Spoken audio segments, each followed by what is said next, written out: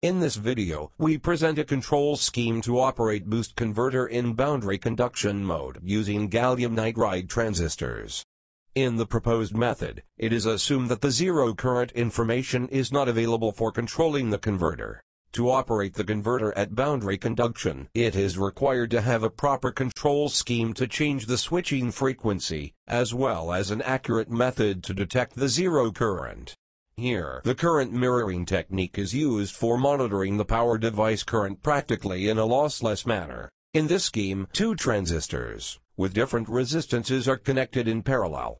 The one with higher resistance carries much smaller current, yet can represent the current in the main branch with proportion, which we call it SenseGaN. Now, we utilize the potential of this technique to control a synchronous boost converter to operate in boundary conduction. Since zero current of an active device is not available in synchronous mode of boost converter, a delay cursor is used in an iterative control scheme to bring the converter to boundary conduction.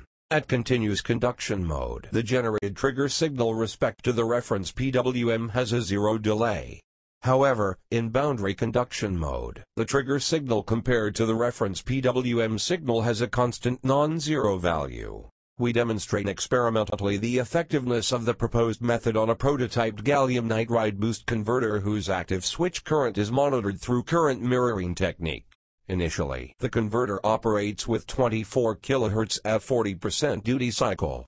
By increasing the duty cycle to 60%, the converter enters continuous conduction mode and no delay will be triggered. Now, the microcontroller sweeps down the switching frequency to reach the desirable delay and finding a new boundary conduction mode. Thanks for watching this video.